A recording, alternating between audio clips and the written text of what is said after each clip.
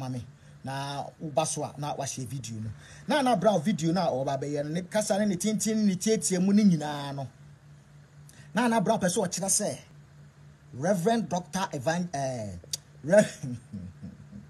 Reverend Dr. Isaac Owusu Bempa na brown person o kire say obetwa atro muntie ne ye o be kan sem e de ato papa no so o be kan sem e de agu papa no fi enti no what ma aye maame engege warning ss maame engege anyai ni fake niama no niama na ono ton no any product na brown product and fake product na all ton no se engege anyai ka obeba na wa betwa atro sem abedi ntro e de ato aye sofu panyini eso na brown me kasem bi a kire wo se unim owu a na wahwe ena unim ewu a ayahwe ena unia manasi ode atrosem nkontomposem yen mopa yen twa tro nto nipa so yen hu nanimu ase yen se ni ministry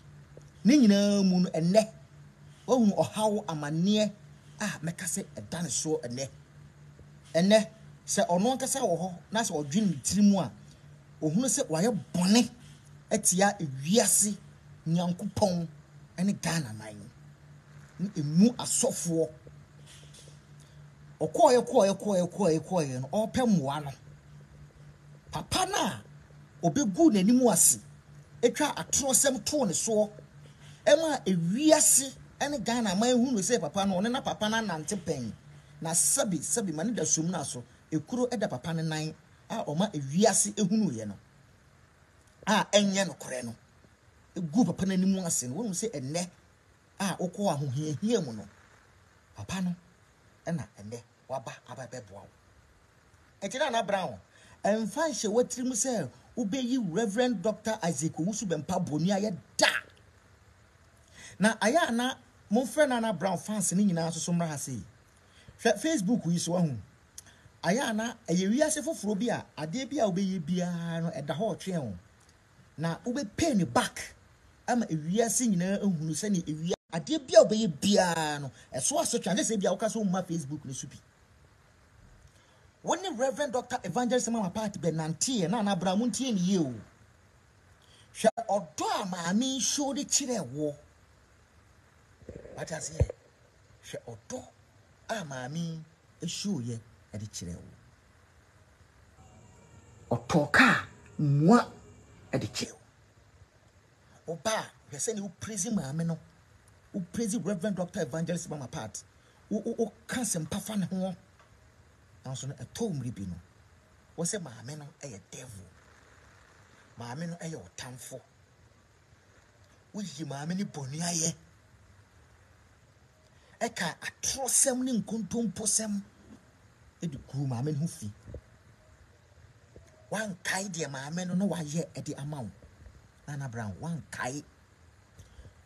kai emri bia na komode wo oto aduane ma odi ye emri bia na wonam fom oto ka ma utena mu wan kai odi ni bonu aye anso ha wo say di kokko pie mu awo Reverend Dr. Isaac Owusu Bempa ho hwe odo papa ne show kire o hwese ne papa ne otie hwe advantage a ni nyina nkamfua papa na sa toka e de achew papa no wa toka e de achew hwese ne Reverend Dr.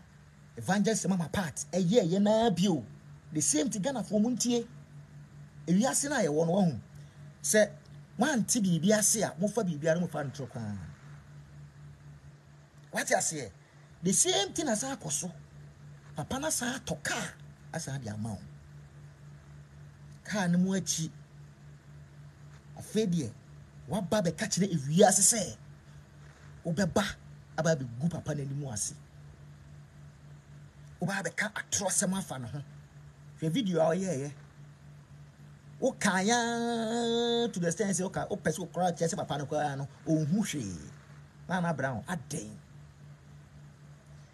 Enti no, se papa na anhwe yi a nia wo de ye Reverend Dr. Evangelist Mama Party no, wo de be ba ne so. Nti se ne atrosem a wotwa ade to eye Reverend Dr. Evangelist Mama Party so no.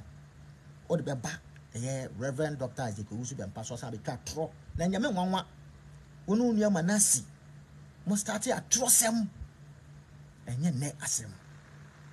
Ye hwe bibi enhwe emfiri Amankrado ayi Naana Brown one Reverend Dr. Evangelist Mama Party anante mo hunu de esi entokwa boniaye Amankrado aye Mama Party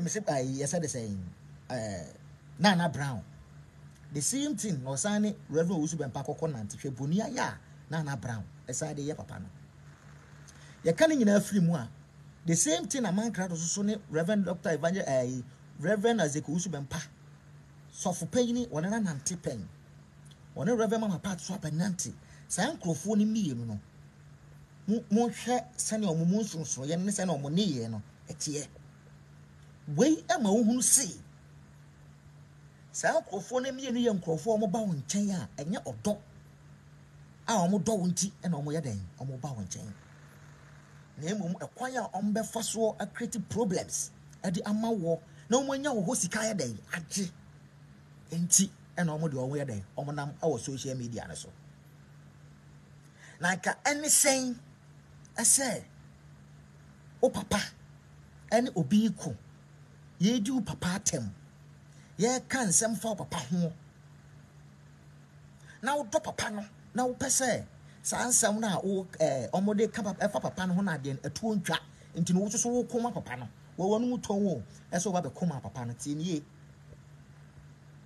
na enne papa no se wanya asudwie entokwa no nipa won ne kuro so onku biem enti so ono so onku biem a ono so no wo nyame nipa wajai bibia ama na ya dai aka ono so onku biem na papa yetimi afra wo ase oba ase me ba wo gina machi achigina pa wo ma wiase ahunu se ampa ne wo adofo a eto de eden a wo be gina machi se etu akotwe de etwere enti no entokwa no ye dan twa so and you oba wo Facebook live na wo ba be ye obi bi na se wo bom din a obi an me so no papa wo papa na wo ye dan wo chia no ene ade obi an ni se ntokwa bi anya dan eni ba bia a good idea and papa no true de ma wo say won twa so nya fa odo but Naana Brown a sign says sabi be ma wo di wachi me wi aba Amankrado so no matie ni ye be ma wo di wachi e fa ni Santiago adwene ade adwene ebi ni ni tim na wagimi nti adano me ba me ka cha so frɛ me no ba be gina so ato ayampia wo Naana Brown na frɛ me ba be gina so to ayampia na me no wo adwuma na wo ye no asɛ na adwuma fon no niam afon na wo to na a collapse na me go de fa me ho ben batikati anye bia no one papa no nam anye bia woni engege anante engege aye adverts e di amount awo o product a o ye eho o fake product no onso obi nhweye but wetin na ya advert di aden e di amount tie because ohunu say abra na ye kire ne papa awie no na wo ka ho bi na wo di mu akotre mu nyina mo ye jama ka wo ni ngege de mo ye jama ba akopɛ enti se ye hwe mo papa ye kan sem fa wo papa ho na sese mo be ko mo nyina mo ye nuanom enti se wo ye bibia a wo so nua ne timi ye den e support o Naana Brown enti no o ye se obey campaign dia no Nintinka wa nyakra nwene ho se at least wo nua no kwa no oboa wo ma wo product ne ye den koso wa na nwene ho sa ukru Santiago so na nwene ho sa ana one maame ngege ko wo ye ade a papa ne se jai Reverend Mama papa ne so watwa so wo se da wo de obekọ ntokwa Send a bear, a baby di papa natem. Na wasa aba be defendi. Na yaka say, ye di papa natem Naana Brown be defendi papa no. Na ka sumdwe na aba no so Wa nwene ho. Wa nwene say social media so awotena ye edi gu Reverend Dr. Evangelist Mama Party animu ase. Ama ene wanya followers. Ama manfo di wachie. What is our followers no? And it's our page no.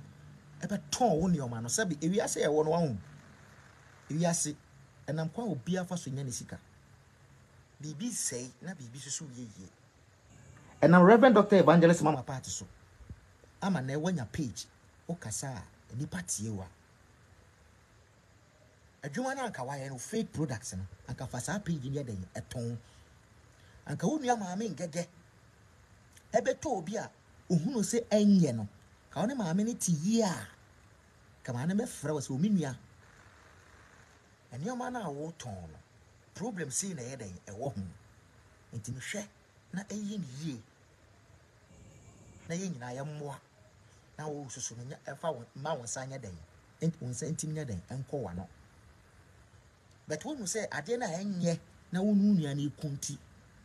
Wa ntimi amfra wo kokoa mu anka nkyere wo. Ato ba social media so because on na ekunti ne aduane bone no a obeka ho asem no. Obeka ama onipa biara a wato bia enye papa enkufu no a enye papa no. Obi ata wo ho so. Sabi enye nsem nyina na ohunu a woka wo. Wada se unu obi nam enye bibia na ohunu obeka se okoka gu nipa na animu ase. Anya die bia na obehunu obeka se okoka dia se nipa no. Ofre nipa no. Na wona nakasa. But esa se mo tia do anwoma so nti. Won se enne wiase ne Ghana man nyina hu the fake products. Maami a woto nwum ya. Me kwa se na enye Naana Brown ayi a asem ye ba ya kan me nim da. Maami a woto nwum efre ne bibi ya asamoa wo sesen ya. Evangelist bibi me referee maami ni din. Maami adane straight queen by force. Nyina afre Naana Brown nku. Anya se straight queen wa hyeda na wa straight queen no nimu maami ne wo huru nanim na wo huru nanim a obesu ama no. Naana Brown nku a okọ di disra ya nka obeye ehun advert ama no o test ya hwe no asay nanim nyina. Ene wo da adane straight queen and wo slay and wo twi nanim pons. What you say? Ni nyina free product. Aka wo no nua ne obekasa. Nanka platform na manya no what you build product no. Ka bia na product no so. Obeye ni yie no so. Abemu wadi yie. But when you say wo gina mu a owo ko ewiase so ehunu say ampa eniama na wo ton no enye papa ekum krofo de ye aduane dane poison plan krofo amanfo ye mu a etu nyina no ene eda ma santin tan so. Naana Brown afide o man gege wo ne say wanyai they are all kana obi gu papa no Reverend Azeko Wusu bempa ni mu ase obesai papa no onso we chini Naana Brown afide Reverend Azeko Wusu bempa na obesai no obe cancel money dia fa na ho enyame nwanwa the same thing I say wa Amankrado. Nya Reverend Dr. Evangelist Mama Party ye di man no ne ka dan so a wotua de man no enne wa sorry etia no ama ne nyina chi no wasan ne Naana Brown abe kan sie ni na Dr. Ozubempa kan asem bi okase Amankrado woni ne namwa otimi ko kan kire nkofo se mo me di papa na mo me di natem no ome cover na wanya sika eden edidi the same thing na Naana Brown also so wo ye ene sofu pani no watrete no e wo camera mu wow papa wo se wo bonati tom wo kata na nimu guase so wo kata nsem amanfo kafa ne ho wo kata so no nana ene wo see wo ba expose papa no etia na what is life if we as a cry no send it here What I say? Saying na ewiase no den etia ekono. Nana Brown, be careful. This is the time one. Anka ade na waje no unua no na omukita page no boa wo ema ade na ekọ na obi wabuochi na obeto na se ade na wabeto no enye ma no a sabi odi platform bia so okoko ginaka wotimi kọ choba wakoto aduane a obedi no enye de na wo horo nsa na wo de kọ enye afi na mebe gina beka sei mekoto asuma si choba enye de ntimi obi ankoto bi da bi wotimi koto wache bi wache no enye de na watu agu nipa no waje ne sika awie open asem ono ko wache ura no ho na wo ka che no maame wo wache no ana ufufuo no ana waduane no me be di en enkwan ne we ni nye den enye na wasesa san ye no entini ka wo hye pokoko duru ho na ka enye mpo a anka nya hwe maame ngega wo ye wunua ba no nko no ene ke ba betia wo na so se kokonte no enye wodi ane wo ye mutu enkunu enye wo sra na ese wanim entini niama na wo de ye no se sawonsa no kakra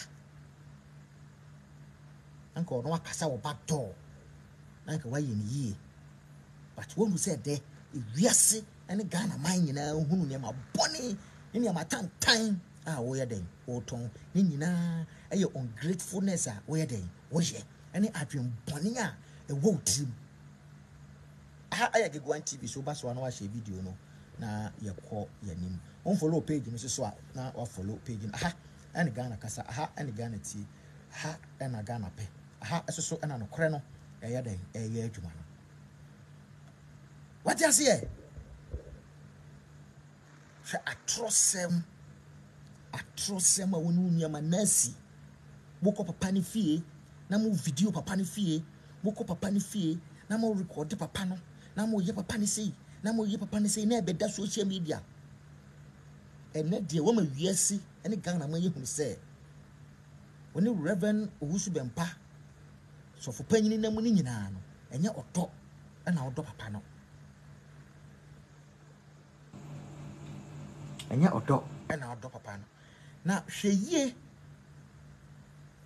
ana wa ma wano a mekasa antia papa no da biara da hweye Nana Brown hweye pa na wa ma mekasa antia papa no da because onipa what to do nyam wadi why bonua ye first one Reverend Mama Pat what's your bonua ye second one Reverend Owusu Bempa enti no Mama Pat ye bonua ye yes Reverend Owusu Bempa eso ye bonua ye hey nipa bi enu omu nyina so so wa omu nyina so so no aboa atoka ma wadam be okra na onipadua no okra osunsum me hunu se empa de pa because onipa bi a wo be ben bia nipa no peso oboa o ma wodi yi o ma o ba bi pantena o ma o ka papa ntinum but sa ne pa ne ba pa na the spirit the devil in you no na apiti egu because Mama party talk ma wo and I will start sam kwasi asem no the same thing Reverend Dr. Isaac Owusu Bempa so talk ma wo and I will start the devil things oh yeah anka when your car ekita when your products oh yeah anka idea biem nanka akawo ase abayo a wasiso aberwa wasiso a wabobra na ankosi aga na afi makase nyankopon enam Reverend Evangelist Mama Pat so enam Reverend Dr. Isaac Owusu Bempa so intini ene utimi ye fake niama e de ko amanome e de kokoto wa inya kakra ene o mbayele ukuru jimifo no edia don't come here what I say edia don't come here I will beat you anka okuru no the first thing why or be say anka ntokwa ekoso no I was say silence you bia. Or silence it na ayi. Mame ingege se mame. Twaso. Ade biara akoso bia mo fanche. Na anya no. Enuoma no aye to na no eni dididie.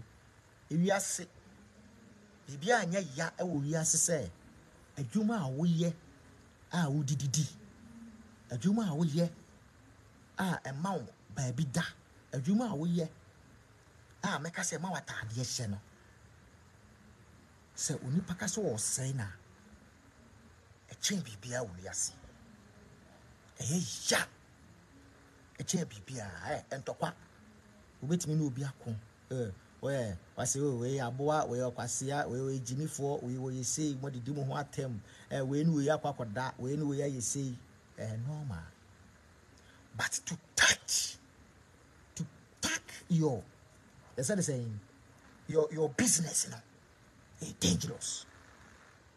Me ni pe bi wo ho a what do I say ba me business ho a bro, I'll never forgive you. Business is business. I know business. Let me meet the business I see. So I don't joke with the business. What I say? I don't joke with business. Enti ne dintina ase opanyini be makatechi te se wo. Business ya wo no jiri eje. Enye kura na yen kakra be fa. Na eseye. Na eseye. Na who say business na ekoso eseye no. Eno na ye dan e ma ye aduane die. Nti kwankwa me fa so me protect no. Me protect. Ana udi oba na chi. Udi oba na chi na mo gimi. I'll beat you. Go inside. Go inside. I'm coming. Go and collect money to go and buy your thing. What? Yeah, go and take 20 that I'm coming. Okay, I'm coming to give you money. Go and call 20. What you say? Anka. Ube silence it. Ube silence it.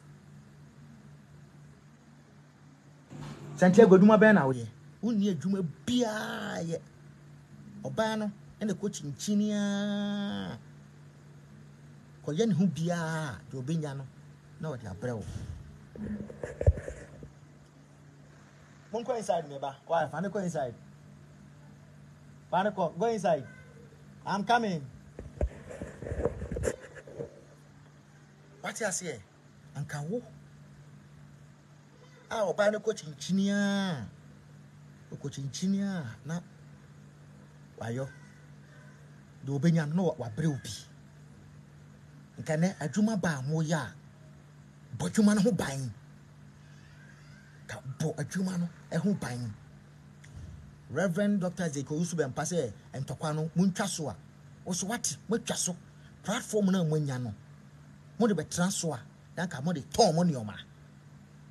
Anka mo ton nioma yi. Woni Reverend Mama Pat. Woni ntokwa no. Motwa so nku biom. Maame ngege woni ni ntokwa.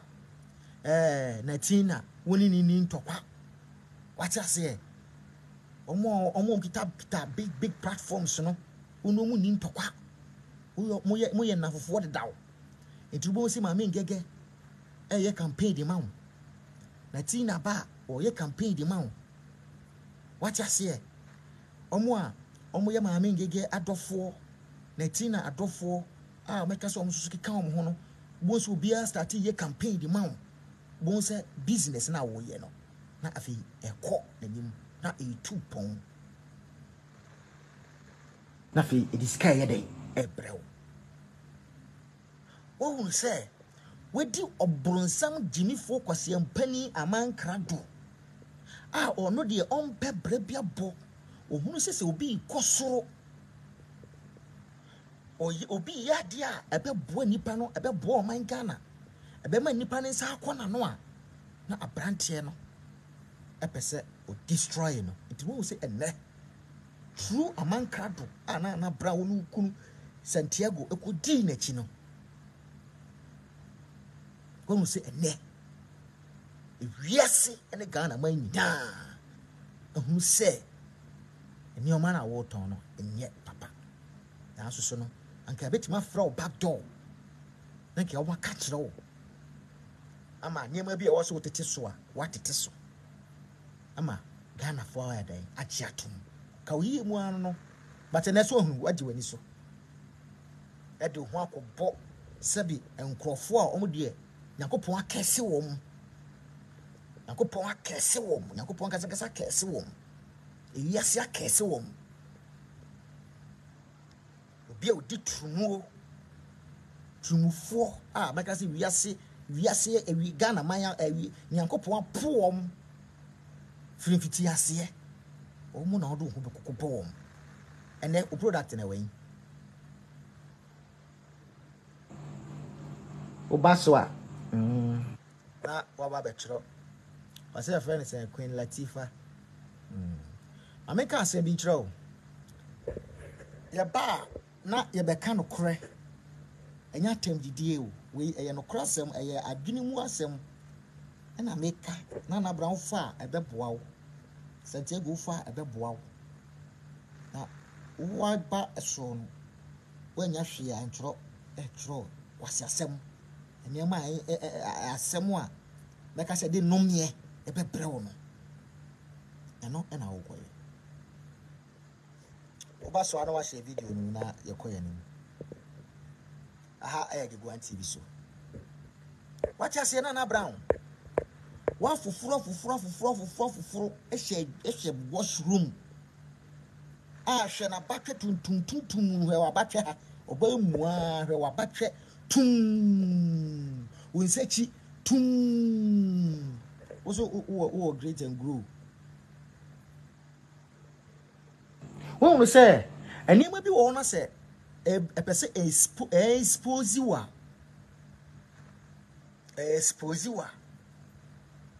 na ayese ekura bekum kraman na to na pampam dua ebekun na asisi waso oya de na say yesi obi abo dua na de ebekun no esisi waso wo yare pa wo furu ho wonim se ade na wakwakofa no eno na ama wo furu ho wo yare wonim se ade bi a waye na ama wo yare but ebebo wo de free ebesisi waso enti ansa ne se wo be kai no na ekum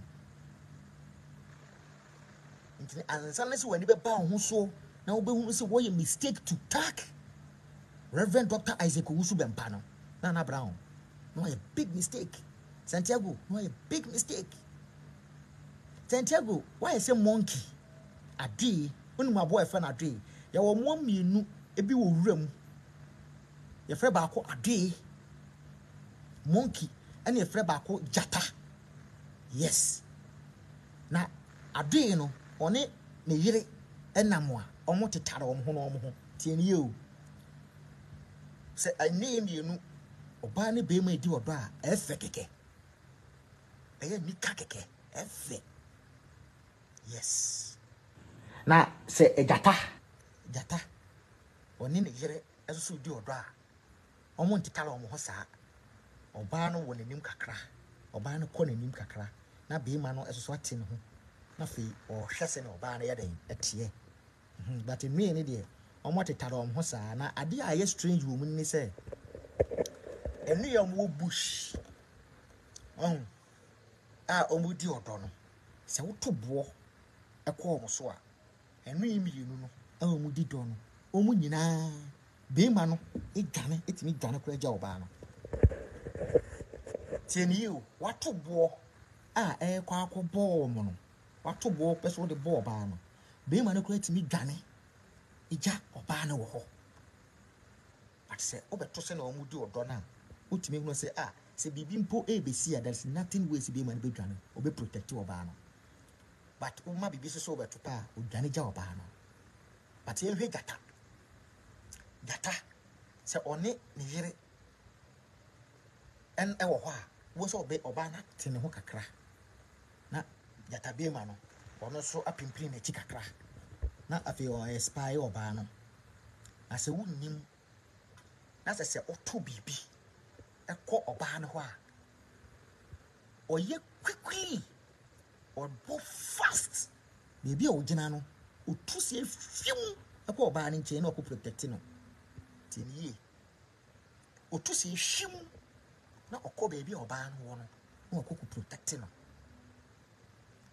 entini se wo wachire a obi a otetare ne yere problem ba o dwane gya oba no na obi a won tetare ne yere na problem ba otumrika ekɔ protect oba no omomiru no hwan ana meka se okita oto owo nyansa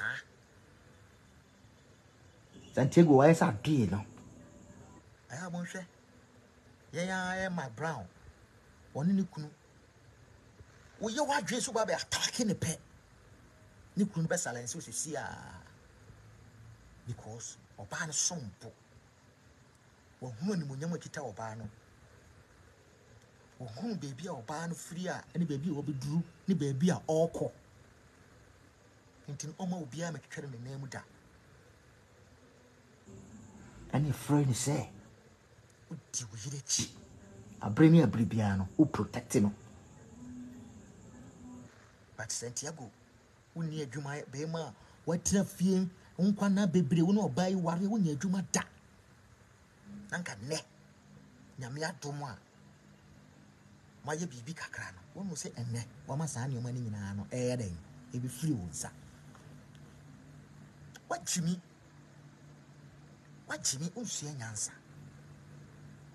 unsua nyansa afidi wani bebre asan se wadwuma sayi o adwuma na enye na yeniye na wontimi nyeniye na aguo no wiase ne Ghana ma nyina hunu se fake niema na moton no se wanya broken heart ho nka wo hunu ya ka ka sa nge gada na o test ya de enye wa ma me kan kire yen na o publish yi sa eya wo na ehye o mu no wo san kokwaje ya wo kese ne nom ye kese e wo Yakopon nipa ho afi wo be start say wo ne ngege ko a wo be attack sofo wo su bempa eho ena eya wo eho ena enomie enne unya be mama na asi edane so enomie edane so a meka say wonu ne ho abrabom ama enne ogi ne ho ba bia enye no na wo ma o ma sha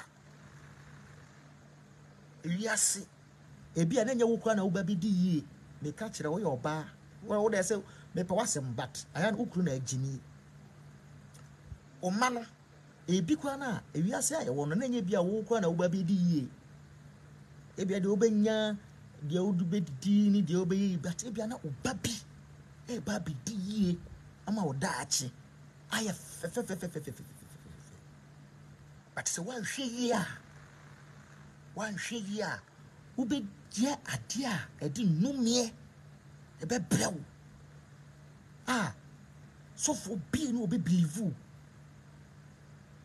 oni pe bi no be person do be nantie because you see okwasia entia ne show aso prensa okwasia mpo no yentua ne so aso ne show aso empresa odi aye reverend mama part odi aye reverend usu bempa wan biem na odi ba be ye no omo a Facebook anipa a ehwe me wo ha sei obi eni ho a me nim no obi eni ho a me hu no but me de omo nim me mi duru ba bi ne bi obi hu me a obetimi ehu me but me de me hu no because no ba no emfa picture emeto so de me kan wati ase e entini bisa ho se ewiase abrabo a ye bo anamo a ye tuo no o bo bra penipa bi a se eto de adin a obetimi agina wachi agigina pa ama abrabo ne tinye siwie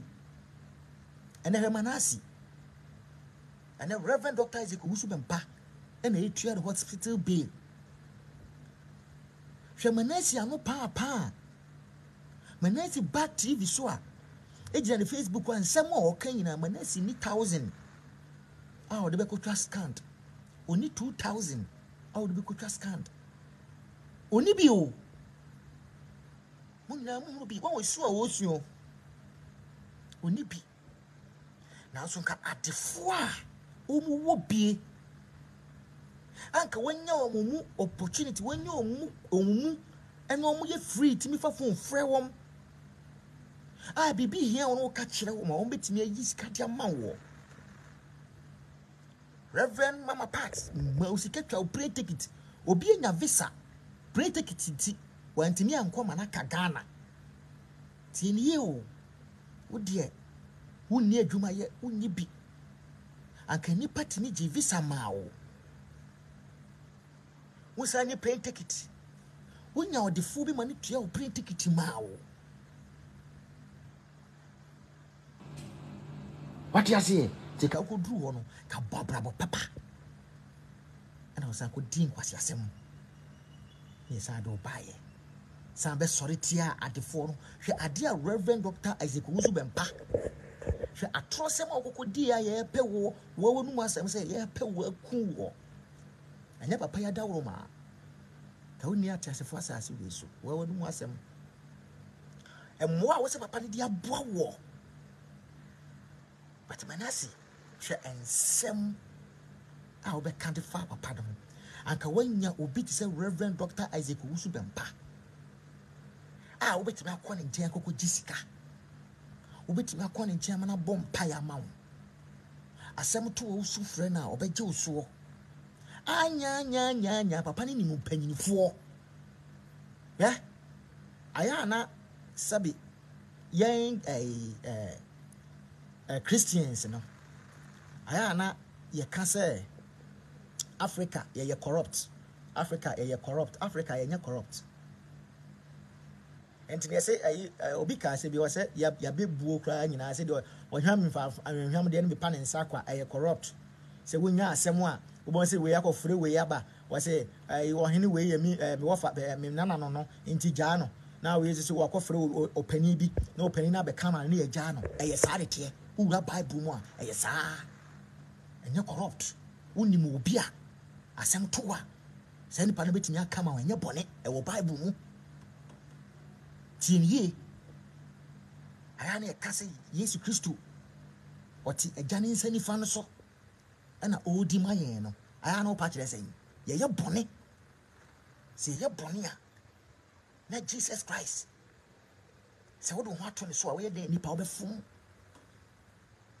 say nipa mfum a anka on tre agane nsani fa no so ni mayen itinka ye fum a ya bone no na oti agane mfa de so punishment ya wo say nyankopon de mayen na wasere was me ba wo yidie otie mu asem nti aja fa che no na Yesu Kristo asere e de ayedai e de amayen tin wasi na aja ne nsani fa no so already mayen enti ni se wo so wo panyin bi ase woni panyin bi ase sasem to ase se panyin ntimi ka bi ma wo mani ye a eye saa de te wo panyin bi a asem to a o ka bi ye dai ete ma wo eye saa enye bone Yesu Kristo o te gane sani fa no so na wo di ma ye enti se me IGP eye madamfo a bone a me ya ye betwem aso no ye ntwem aso saa because me wo panyin bi wo ho a oti soro ho oti aban kese ni mu ho a odi ye den e de mame police panyin bi eye me hu nipa me nya case ni mi so frɛ na e woni nkyɛn oti ho bi obi di amame wada sie nti no se mo ya brantie na ye sisu a yen leken konkrofo a asem to a o metimi aka bia ya den amayen ye hia mo a o metimi nya bi dia ya den aboa yen e sa ne tie e sa Inti ka Manasi. When your Reverend Dr. Isaac Owusu Bempa, the whole Ghana, or a president, His Excellency Nana Adudranko Akufo-Addo, Obedi Akunyano, asori dem wo see mu first. Ho. Bisa ho say, yonko a won ne wo no sen netie. What you say? Ene, your vice president. Asa konin che bisa ho say, ayonko fa ben ne da wo ntem. Your mpanifo akese na omo kɔ hɔ. Enti bisa ho say, se amanye bi to na se papa we di na no be to asem mu a ye do be ko ye mfa ho nkɔ because wo ajabi a odidi ye den e di ma wo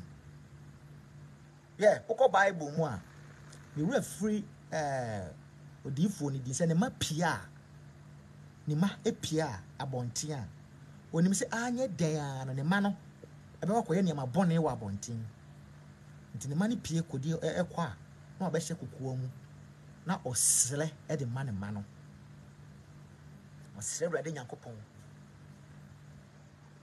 ade bia ne ma ne bɛyɛ bia no asre de ama wɔm ti de bia no ɔhawo ne ama ne bia nya dan ɛto de ma because ɔmo agya bia odidi yɛ dan e de ma wɔm what you say sanity Amankrado Ofui ayi baye aye grepo enam hwan so ye chewo no na wo bibi wo mu se unim nipa wo ba ne nchen unim nipa wo ne nam ntin eye den a unemu ma de nche ampa so wo anemu amade anche yeyi wo sanity what I say, 18 abrabona ye bon. Ye ye. Nana Brown, be careful. And Santiago. Shall ma do hoko bom. Shall uncle for do aquaco bom. And the papa bane the womb. Why the bit me a boy was as you will so? Why no here be a bit me could be son of the bembound? I knew be a crown. Say Reverend Dr. Isaac Owusu Bempa. 1,000 cities cram what did da. Bisa who said, Uncrofo a woman now no. Nipa do was saying a bit to me. Bit me could be some and neighbor, one of it me could be 1,000, no year bound, and now 2,000, no year amount. And now bit me a castle or talk at the actual war. What you say? Or some teaching. But a dear Biara, I saw the network, you know. A dear Biara, obey. I was as always, you know. Ubenya so akatua. And inti ena ene. And yama bonny and some money. I will cover ye Reverend Dr. Evangelist Mama Part. Heavyweight Champion International Ministry Honor. Na uchimu pose. Ugunyamia sorry. Ugunyamia sorry dying. Ugu a sorry a omobiti nyamia semno. O can say money afa hono. Omu say ene. Akwaba babeto. Inka Reverend Dr. Evangelist Mama Party there. Nyame shira no. Wase me twa krama Jesus Christ. Ntin brabeti nyankopon asem. Na me san chawade.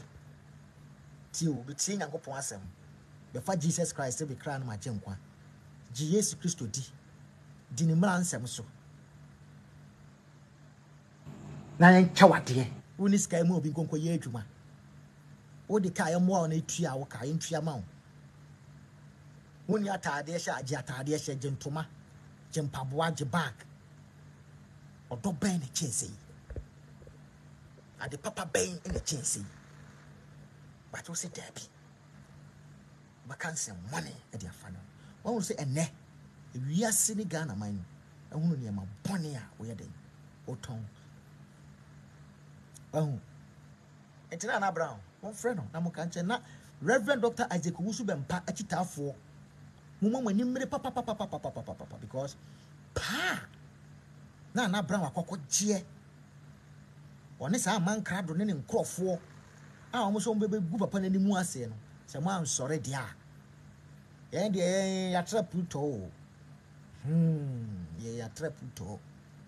But someone sorry, I didn't go see Nana Brown and call for my start. It be group upon and sha. Uncle ye. A Santiago Casacha, yet. Now, one shady years or so, and no me and a babanaso. Mamma got top great and gross again, a fake. To continue Mamma Tobium and yet. And catch any crowd, and you'll be 12 and yan on son. Mamma got Tobium.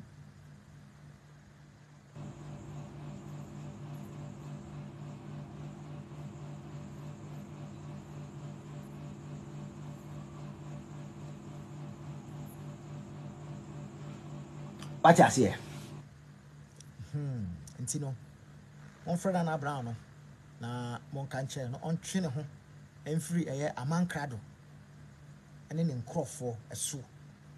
Na onyena sumdue na ne nua ne nku no onye ne yie sabi yese wote se oyonkwa bodwe se ehia no asansu asiu de ho bia na obi de dawuru a ye bo se enye na obi de ontie na fe ono hokoto bi edi na fe ade be chi no ebi kwa no de ne yem no enye din te se yen a yem ye din a fa ye yem a eja ye pe ayi bia ye ya na koyi na ko fa ye bu ko yi hospital am an hweyia na obi ani bre bone ni obi sika sika ayi a openti no da beje wo nkwa afiri nsem menko ho na ehweyie aha aye gwa TV su obaso a na wa share na ekoye no follow ya na wa follow na mesan ekai we se ayeda kwasieda ayo sombre kese pa kwasieda obi a mabodin se odi nani eba be kire aye heavyweight champion international ministry asafo a awie bre ya be piemu e wo Ghana kodua wunu ebo nyamema enya oje ene fo ahodie ebo nyamema meka se uba beti nyankopon asem ayaresa aye adwuma na yesan eche wade enipa enam Reverend Dr. Evangelist Mama Papa so enya yaresa no ebura adwene ne ntiase so amenka asem bi nkyerɛ obi etimi etena ne TV ho ehwɛ preaching empaye a ebrada no yebo watching TV ho onya na yaresa miracle kesiye obi ba sorry o yare obi piemu asori dem ho na aka ne ho ntam sa sorry free nyankopon a awurade memfiri ha no yade eda meso no ane mfiri meso nko na akɔ obi yare o si from ye so no mu na o free sisi ontimi kra nkoto ontimi nya hwee obi piemu yade no na akɔ enti obi hu a abra echiche ade ema wo mo mudi adanse obi wo se enye sika na wo benya ne nani agye o obenya na yadesa a heavyweight champion international ministry brabi fa wo ha no bra hu ma de na ye ha wo no ya de na da wo so ba bra a heavyweight champion international ministry na nyankopon no boss ro boss asase no be fa Reverend Mama Party so agye we aya na eduru mre bi a enipa aya na nya ya fort ebi esi pen but anytime every bia no aya na ewo se kinkan bible na ne tiase ndi se wo fie na se bia se wo njindi a eye wow lie Noah abra Jesus nyankopon eka kire Noah se Noah enye hyen no na onfrefra hotelfo no nipa no kasa kire no mo mehye emo na nsuyiri ni be de ebeba no omo anyi Noah ani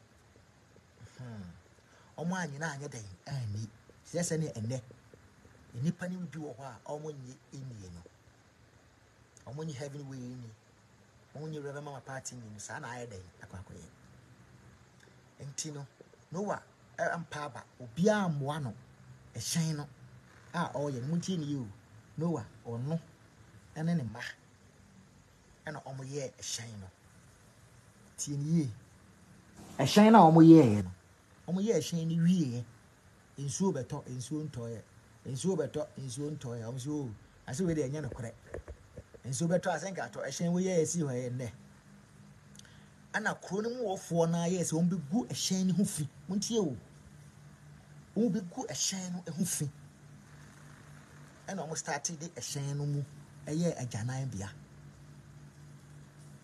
Winner, the young becana, no quite fortnight shining with shiny to a boom. No, for a channel, no could not top on what shiny to a boom, or for a channel could not top on what shiny to a boom. And to know almost a shiny way la tray, a bushen anymore as a sunny and neck. And Crophobi a cancer morning. A fat a heavy way home. What you see? Yes. And in the air course of Sardine and in show. But in Yankopono, our boss or boss has or no pet any new yah or a day or one commotion or to be cocoa could trap into his yo. Yankopon and a she. Until says a whole warrior. A chinchini mu a ye mu paima and moi a free mu buy. Where and that crop will be sorry, oko. Aha, Anna Yankopo Maya dear. A sea will chromo, Muntin you. Yankopo Maya dear. A sea, a will chromo. Bata Yadi Bonnie, ya dear. In your drew in the sea chronom. I feel quite sorry or quite private. Or what Gina or Fro Shana Gina swap and a shiny head, aye. Baby o Johnny Patino, and a Jana animal say tra or tomb, or 12 Jana animal or tinny pea and pea and any one free. Quata na iron, not a cock. Hey, I want my son being here. Until and with Tim Ricard. I said, no, I shall maybe a quick Janino. Me call her. I'm a tree a cocoto. Me come at 2 me 2 mono. Me Timmy Piano. Me quatania day. A cock. Almost oh boy. Oh, I know correct. Ah, what's it? I know there's a cock. And a barco so coy. Or not go do her on a cocoto. Tria. Or so the yadia cock. Yeah. Eh, Yagopo. I feel you crew off on. Ah, we yara quata. I feel you almost day, you know. Or more my janine. I know what they're done a swimming pool. We be 2 1 and a hot ton. We be 2 1 and a hot ton. We be 2 1 and a hot ton. We be 2 1 and a hot ton. From hot to Thomas, not your man for tea coffee in tea. A janine, we buy no find a bucket, no tea because I done it. I are sa. Janana say a dear. Until a janana or more cook a shiny mono. Feel almost tea janana, no more tea in a free. I feel ba, dear woman can't fool. I said, oh, send sooner and sooner get a crack count one. No one yarsa, no almost to she munina, come on. Mamma, we say, I won't die time for no. And we say, and son in Sweden yet, ever. They say, wow, dear Chino. Ya dear net out so, a man net out so, or how net out so. Fabra heavyweight champion international ministry. Nina Copon for Reverend Dr. Evangelist Mama Patsu. On Sow ya dear. Braho, never joy. A book of Bapana, and yet, yes, Brandy Mom Pie Mount. Instant when a brown pie bonnet cost one in your yarsa. The book of my milk ran me drew her. Whenever my enemy drew her crown or pana, I shall soon not say no crown. Sir, a year. Antony Brabby. Number when you me to me, Namia 1 what year, Namaka see a real brave. Or now a Reverend Dr. Evangelist Mama Partisu, a year, I will heavyweight champion international ministry. Because he died on Safro, I say, Obeba. Na Oba a bit in Yacopoasem, now Oba no Benya Yarsa, now Oba, now the America here on Sa Akano.